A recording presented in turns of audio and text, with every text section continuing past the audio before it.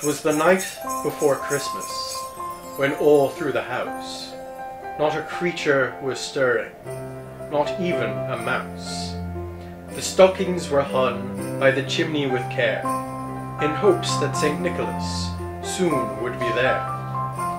The children were nestled, all snug in their beds, while visions of sugar plums danced in their heads.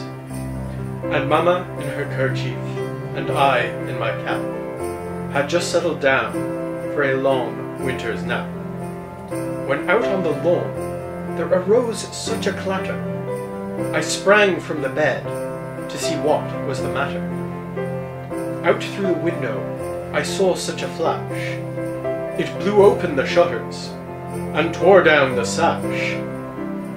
Wreckage in the breast of the new fallen snow gave the lustre of midday all objects aglow.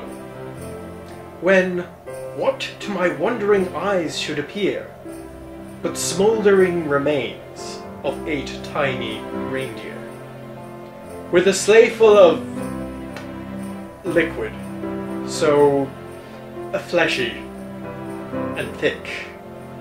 I knew from the red suit it must be Saint Nick.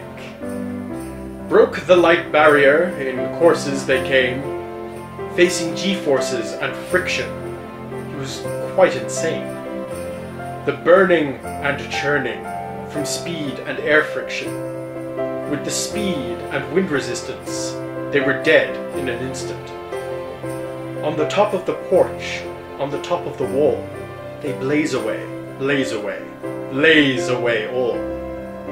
As physics and rocket science are sure to describe, if you move much faster than light, you're bound to fry. So into infernos the coursers they flew, with the sleigh full of toys, and St. Nicholas too.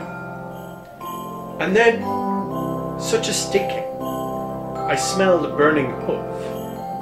The burning appendage lay there on my roof. As I got out of bed to survey the grounds, down the chimney came, with an almighty sound. Sheer sonic vibrations had destroyed the house. The foundations were shattered by the noise they had roused. A bundle of toys I had found in the back, and they looked semi-molten in his smouldering sack. His eyes, best left unsaid. His stomach was slurry. Faster than sound is too much of a hurry. From his gaping dead mouth spittle did flow, and I stood and I watched as the flames melted the snow. The stump of a pipe was lodged in his teeth, and the smoke, it encircled his head like a wreath. He had a smashed face and squashed little belly that oozed as he burned like a bowl full of jelly.